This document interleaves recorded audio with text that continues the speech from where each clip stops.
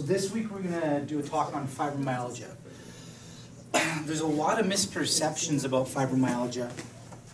A lot of people just think it comes on randomly, and it just doesn't make any sense. And it's hard, and even in the medical fields, there's a lot of misconceptions. There's misdiagnoses of it. They're just, oh, you have fibromyalgia, I'm going to give you this. And the big things to look at for fibromyalgia and to understand that fibromyalgia is actually an autoimmune issue. And most people aren't aware of that. That it actually is the body attacking itself. Now, we'll go through the different things about how it can happen, what will cause it, what leads to different issues. But the big takeaway is fibromyalgia is a body with an exhausted nerve system. That's really what it is. That's the big takeaway. So if we look at the word itself, fibromyalgia. Fibrous tissue, muscle, fibrous and muscle tissue, and algia is pain. That's all it's saying is we got muscle pain. So if you worked out and the next day you're sore, or the day after, and you have DOMS, delayed onset muscle soreness, if you have that long enough, that's fibromyalgia. Now, chiropractors have been, so have you guys ever worked out and you feel sore, you know that soreness? That's literally what fibromyalgia is. But if you leave it long enough, it'll turn into a chronic inflammatory issue. So it's about, are you taking care of it early enough and doing the preventative thing, or are you going to let it progress into a thing where the body actually starts eating away at itself? So when you look at it, I'll show you the medical route, and they don't even do this anymore. What they have is they have different diagnostic points. And if you have, I believe it's 11 of the 18 points are tender, then you're considered to be have a person with fibromyalgia. So the points are right here on the front, here and here, on the back of the head, here and here, then on the elbows, on the outsides, the SI joints, the femurs, and the knees. Now, here's the problem with all of these points. Is there insertion points where you're going to have major muscles moving, and it's just telling you you have soreness at the points where your major muscles are moving. The diagnostic criteria, though, is it taut and tender, or does it hurt in these points? And if you have so many, then you're diagnosed with it. Now, it's gone from there, and now they're trying to diagnose it differently, and they're trying to make it obscure, so it's not even that anymore. So it's just, oh, you have fibromyalgia, and you're just diagnosed because you're sore. And that's why a lot of people are diagnosed with fibromyalgia, which are misdiagnosed. Truthfully, from what I see, 1 out of every 100 people that are diagnosed with fibromyalgia actually have fibromyalgia. Most people are misdiagnosed. The easiest way to see if you have fibromyalgia is make sure you drink a lot of water, so much water that your urine is completely clear. So that means you're not dehydrated, because if your urine has color yellow or any other color in it, it means you're dehydrated. If you drink a lot of water and then you do that for a week and you're still sore, then you may have fibromyalgia. Most people are dehydrated. 90% of the people I see that have been diagnosed with fibromyalgia are dehydrated. They do not have fibromyalgia. And the reason why the points hurt is if you're dehydrated and you don't have enough fluid, and it's a point where it moves a lot, you're going to build up inflammation. And the fluid won't move the inflammation, and you feel bad. That makes sense? So that's when the body isn't working right. Most people misdiagnose. They don't have fibromyalgia. Because if I can literally touch you and you don't react when one of those points, like say on the chest here, and you don't react and scream in agony and pain, you don't have it. Because it's an extreme inflammatory issue. True fibromyalgia is when your body is attacking the joints. And it's not even the joint, it's the muscle itself. So it literally starts attacking. So you go, well, why would the body do something like that? And the answer is stress response. Responding to stress.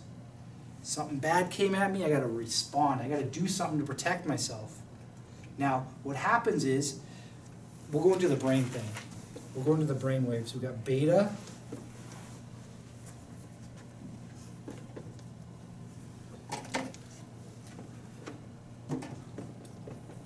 alpha, theta, gamma. These are frequencies in the brain. Beta is high, high frequencies. It's 12 to 31, depending on the research, 40 hertz. Alpha, you're going to be looking at 7.8 to roughly 12 hertz. Theta, you're going to be looking at 3.5 to 7.8. And then delta is 1 to 3 hertz. So what does this mean? This is the frequency that the brain actually communicates at. And that frequency will actually tell you how your body's adapting. So you're like, okay, what do you mean by that? We're actually talking about how fast or how quickly the firing is. So a hertz is a repetition. So if we're up here in beta and high energy, that's good if you're stressed out. It's not good if that's where you live. So if you're stressed out, as in a bear just jumped out at you, you're supposed to be at that high frequency for a short period of time. But then you go down and relax.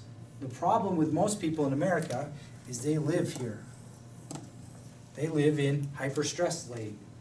And because they live there, their body can't heal, because healing happens in alpha and theta and delta. Not so much, I say gamma, it's supposed to be delta. This is where major healing happens. This is when you're dead asleep. So what happens with most people is they get hyper stressed from emotional, physical, just living in the world we live in. People have no-phobia, which means they have phobia of losing their phone because it vibrates so often that they literally are addicted to it. I looked up the word, it's real. That's insane. I had a child come in and I asked him to empty his pockets, and I took an x-ray and there's a phone in his pocket, and he said, oh no, that's part of me. That's how bad people are getting nowadays. They're addicted to their phones. So that phone is giving you constant stimulus. That stimulus is the beta, where you drive down the street and there's stuff everywhere and that constant information coming in. It gets you into defense mode. And when you live here long enough, what will happen is you will actually start to exhaust your nerve system.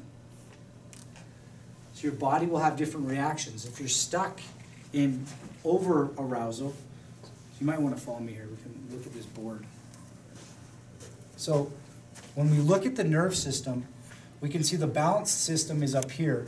But if you're stuck in over-arousal or unstable, you'll get common symptoms. And the common symptoms are cold hands, cold feet, tight muscles, grinding teeth, anxiety, heart palpitations, so the heart's going all over, restless sleep, emotional instability, poor immune system, racing mind, high blood pressure, accelerated aging, and irritable bowel. What that means, all in very simplistic terms, is you're burning your nerve system like you're on rocket fuel. You're just going real quickly. This one's interesting. If you know anybody who grinds their teeth, it's actually a way for your body to relax. So what you do is, if you're so in such a state of anxiety, and they did this during the war, they gave Marines and different people, they gave them gum, because when you chew, it turns on your parasympathetic or your relaxation and calms you down. Well, when you're sleeping, your body doesn't have a way to do it besides grinding your teeth, because when you grind your teeth, it causes you to calm down and will allow you to sleep. If you're a real big teeth grinder, it means you have an over-aroused nerve system. Then if we see other people and we see this common cold hands and cold feet, these are people that are over-aroused, and they're so over-aroused that their body is in a defense mode that it literally pulls the energy away from the hands and moves it to the big muscles so that it can fight off things. And because you think you're going to be attacked, that's why you have the racing heart, the mind, all these different things, because you're in what's called a hypersympathetic tone. You're in a stress response for a long period of time. Now, if you look here, if you stay in this stress response for long enough, what does it say right here? It says fibromyalgia. Because what happens with fibromyalgia, I'll go back now, is that your body actually starts to attack the neuromuscular junction. That's really what it is. And so what happens is you get stuck here so long that you can't get into these states correctly, the alpha and theta states, and then your body starts to attack stuff. And you go, well, why would that happen? And what happens is you actually have two different systems in your body. You have your nerve system that runs everything. Well, this is simplistically just for autoimmune issues. Your nerve system that runs everything, and then you have your immune system, which is like the little fighter troops that decide what they're going to attack. Well, here's the deal. The immune system does whatever the nerve system tells it to do as long as it talks to it. If it doesn't talk to it, it's like a 12-year-old you just fed a bunch of sugar to. It's going to go do whatever it wants. And whatever it decides it wants to do is what the dysfunction comes out to be. So say it decides to attack the part of your body. Let's see, let's just go down the list. If you have an exhausted nerve system and the immune system won't work right, you can get rheumatoid arthritis. So what does that mean? It decided that it's going to attack your hyaline cartilage in your joints, and that's foreign. So it says, you're bad, and it starts attacking it. So rheumatoid arthritis is your immune system not listening to the nerve system anymore, because the nerve system has literally been shouting at it for decades. Watch out, watch out, watch out, watch out, watch out, because you've been in such a stress state that you're grinding your teeth just so you can fall asleep, that you're cold, you have all these issues because you're trying to defend yourself, you're scared. So the nerve system is literally saying, defend, defend, defend, defend, defend, defend, defend, and it's shooting at really high frequencies, and eventually it can't do that anymore. It wears out the energy, and the system can't communicate anymore. And then the immune system says, well, you're not really telling me anything. I'm just going to decide what I want to attack. And then it attacks your hyaline cartilage. That's called rheumatoid arthritis. What's the next one? MS. It starts attacking your brain. It says, you know what? We don't like this. We don't like this specific part of the brain. Let's attack it. That's called multiple sclerosis. You'll get plaquing. Get the same thing with ALS. It'll actually attack the motor nerves in the nerve system. So the immune system will say, you know what? You're not talking to me. This thing's been a problem to me. I'll attack the part of the nerve that controls the muscle. That's called ALS. Or maybe we'll get something like fibromyalgia.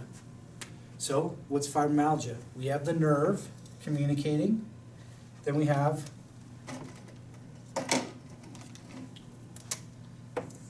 the muscle, and it's not working right. And what literally happens is the immune system will start attacking the whole muscle itself. And it will literally cause inflammation in the muscle points. But the interesting part is when you look at where it attacks it, it's always at the points where we're going to have a lot of motion. So this part of your arm, this part of your hip, right up here where you bend and move your neck around, it's where you have a lot of motion. So it's literally the body attacking itself because we have a heightened emotion or movement area. So you say, okay, so you're telling me fibromyalgia is my body attacking myself. And I go, yeah, exactly right. So what can we do to actually heal it? Good question. What can we actually do to heal it? Well, the cool thing about the body is that every 9 months, it remakes itself. So you're not stuck where you are. And this is the difference between going to somebody who's a holistic provider and somebody who sees you as a whole body compared to somebody who sees you as a joint or an organ or one specific system, like just your heart or just your liver. Is that when I look at you, I go, what is the whole system and why isn't it working? So if we look at the nerves, why aren't they communicating correctly? We are stuck in hyperstress. Well, why don't we do some things to train you how to de-stress besides grinding our teeth? Why don't we do some things like learning how to do proper breathing? And this sounds real simple, but this is why yoga and different meditation things work so well to help people get off their drugs and diseases. Because if you can breathe properly, you're actually training your nerve system to turn on and turn off, turn on and turn off. That's what proper rhythmic belly breathing is that when you breathe in, what's supposed to happen is your heart rate's supposed to go up and you activate the sympathetic or the response a little bit. And when you breathe out, it turns on your parasympathetic and your heart rate's supposed to go down. The bigger the variation in these two of heart rate going up and heart rate going down, it's called heart rate variability. It has a 95% correlation to morbidity. So what that means simplistically, if you have a low heart rate variability where it deviates a little bit, that means you're going to have a heart attack. And you're going to die because your body can't adapt properly. If you have a big variation, it means you can adapt correctly and you're going to live a long time. And this is something you can train yourself to do. And if you want to see if you're doing it correctly, what you can do is put a book on your tummy and breathe. And if the book doesn't go up and down, then you're breathing from your chest. And you're not getting any good heart rate variability at all because you're going and what that is a way to stress yourself out. And you can see this because I have bioneurofeedback machines here, and I can literally put people on, and if they do chest breathing like this, they stress themselves out. I can watch their heart rate go up. I can watch their blood pressure go up. I can watch everything go up. But if you see them breathe correctly, all of a sudden everything starts going down and relaxing. So the easy thing to say is this. What we need to do is take you from a chronic stress state and bring you back into relaxation. Now here's the trick. What I just explained right now is literally what causes health changes in everybody. If I can bring you from a stress state and put you into relaxation, that's how you heal. That's literally how you heal. I just have to get you to stay there. So what does that mean? That means this. Remember, beta is high energy consumption. If you live in a high beta state, you're going to get disease. No questions. But if we can get you to live in alpha and theta in a higher levels, you will live longer. Because these are states of relaxation. So if you've heard people talk about meditating, they felt like they were in touch with the whole world, or they felt they were in contact with everybody because they could feel everybody, that's actually because their brain was resonating at alpha. And the same frequency, I forget the exact frequency, it's like 7 point something. But the frequency of the Earth is 7 point something. And if you can get your brain to 7, then you will feel that frequency, that resonant frequency. So that's what that meditation does. That's what being in a relaxed state does, is get you into alpha. And then if you get into theta, you can do even more healing. So these states help you. So the reason why I'm explaining this is guess what a chiropractic adjustment does? It instantaneously takes you from here to here. And if you're somebody that has a huge emotional release after I adjust you, it'll even take you to here. And so when I adjust you, I'm training your nerve system to stay in the proper states of relaxation. And this is why I have patients who come in and say, if I get adjusted and then meditate, I have the best meditation ever. That's because I already pushed your brain to the state you're supposed to be in. And that's why I have people come in and we adjust them, and then their body will do better. Or they won't get angry at their spouse anymore. Or all these different things happen. They don't get stressed out anymore. Because they're going from stress, which is beta, into relaxation, alpha and theta. And when you live in these states, this is that zen, everything's good state, and you're not going to have any problems. But you cannot consciously take your brain from beta and put it into alpha and theta. You have to literally train your body. And what brings you there is actually the breathing. It's not your thought process. Because when you're thinking higher order thoughts, you're in beta. Here's another thing people want to know. The only way you can feel pain is if your brain has a high beta content. Pain only lives in beta. So if I take your brain and put you into an alpha and theta state, your brain will not receive the pain signal. You will not feel pain. And this is why people like monks can meditate and put a spike through their hand and pull it back out and not even care. Because they have more of an alpha or a theta state and their brain can't feel the pain. So what does this mean? If we adjust you and keep you there with some of the technologies we use here, like the mind tap, where we keep your brain into that alpha and theta state, we will take you out of the state that will cause fibromyalgia and put you into the state that will cause you to heal. Does that make sense? And then we train your brain to stay here. And when it stays here, then you do better at work, you think clear, you don't get anxiety, And you can go through life in the zone, as some people call it. And it's because you have trained yourself to be in that relaxed state. Now you're still going to be able to react in beta, because if somebody cuts you off and almost kills you, you got to get real quick reactions. But that's only supposed to be used for short periods of times. It's not supposed to be where we run. Now my theory personally is that we train ourselves to be this way through schooling. So we train ourselves to be alert, 100% on, ready to go. That's beta. That's defense posture. And it's harder to learn that way. So what I want you guys to understand is things like fibromyalgia, things like ALS, things like MS. These are things that are literally made by ourselves. If we allow our bodies to get into this relaxed state, literally you guys do miracles for me. You heal yourselves of these things. Every disease I've said, even cancer I've seen go away. Did I treat it? No.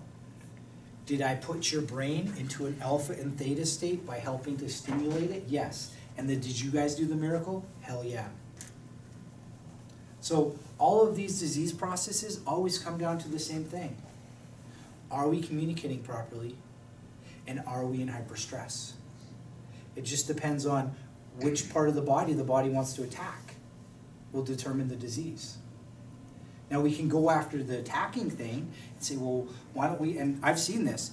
I had a lady come in here with MS, and the new treatment for MS is radiation or chemotherapy. That's what they're doing to people. They're giving them low-grade chemotherapy. Now, why would they do that? The reason they do that is because now you're destroying the immune system so it can't attack the brain or the nerves anymore. But that's weakening the whole body. So why don't we get the body just to not attack it anymore? Instead of attacking the little soldiers that are following nobody, why don't we just get them to control, and then they will stop attacking. And that's why we see different things where the body can heal itself. So literally it's that simple. It's as simple as if it talks, you get healthy. If it doesn't talk, you get sick.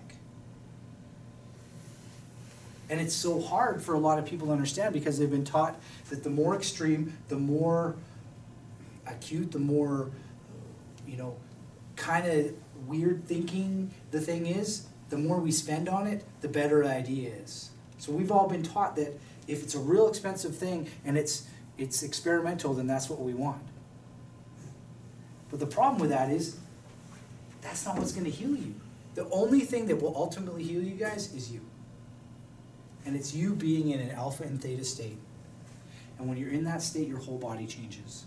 This is why I can say with no qualms that when we adjust people, we'll watch them heal spiritually, emotionally, and physically. Because their whole body comes into that relaxation state. And when you start resonating with the frequency, you can say love, or the frequency of relaxation or joy, then it's impossible for you to be sick. This is why there's even been some people, and they just did it a different way, that literally had things like cancer or diabetes or things like that, and they did laugh therapy. So what they literally did is went and got a bunch of movies and made themselves laugh for months. Well, guess what that does? It puts you into that state. And if you stay in that state, it's impossible for disease to grow in you. Isn't that cool? I think it's freaking awesome because you have the switch inside you to heal yourselves. We just have to get you out of mode and into relaxation mode. And that's the big key, is that if we're stuck in anxiety, we're never going to heal if we're stuck there.